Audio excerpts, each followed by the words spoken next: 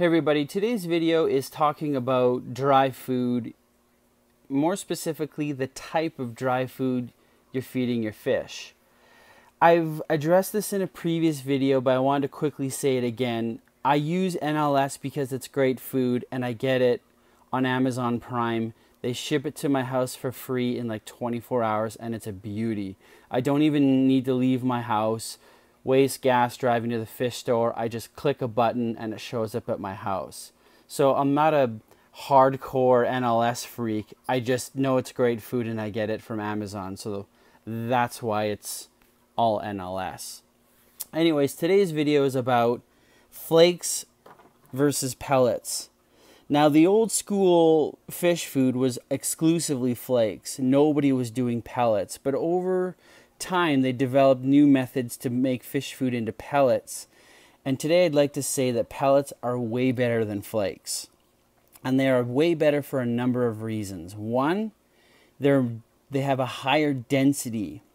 So the food manufacturers can make more food per volume. Or in other words, density is considered to be mass over volume. So you actually get more nutrition delivered to your fish via a pellet than you do for a flake. And NLS actually warns here on the flakes. I do use flakes, like I grind it up into a powder for my Bosemani and my rainbow fry, and I also feed it to teeny tiny little cichlids that come out. But NLS says right there that flake food can't sustain larger fish. It just doesn't deliver the proper density. And so that's why if you have, even these rainbows I feed them the 1 mil pellet. So you should switch from flakes. The other thing that people don't realize is that flakes have a higher surface area. They're these perfectly flat pieces of food. And that higher surface area causes more of the nutrition, the vitamins and the minerals and the micronutrients to dissolve out of the flake into the water. And then when the fish eats it, it doesn't get as much nutrition. Whereas if you have a pellet, the sphere, it doesn't leach as much into the tank and it actually delivers more nutrition, but it delivers more micronutrients to the fish. It doesn't all dissolve out. In fact, some medicated flakes, they say the fish has to eat the flake within 10 or 15 seconds or else you basically lose the efficacy of the medicated flakes. So consider switching to pellets if you haven't already. I mean, I've done a video already, but NLS does medicated pellets and they simply deliver more nutrition and more medication to your fish. So yeah.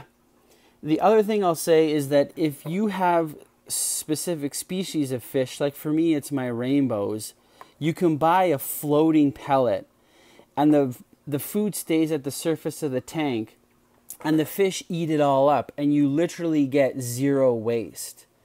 Because the nitrogenous waste that fish produce, either they're going to eat it and metabolize it and take a lot of those amino acids out of the food, or the food's going to fall to the bottom and it's all those amino acids are going to get converted into nitrogenous wastes. So the more food your fish eat, the less wastes end up in your water. So if you have fish that like to surface feed, also consider switching to a floating food and you will see your water parameters stay a lot better because you're not wasting as much food.